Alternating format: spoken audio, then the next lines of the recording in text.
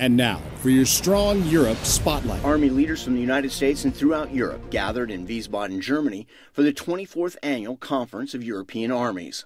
The conference brings together senior Army leaders to discuss issues important to the collective national securities and working together. During this conference, we can change our opinion about our activity.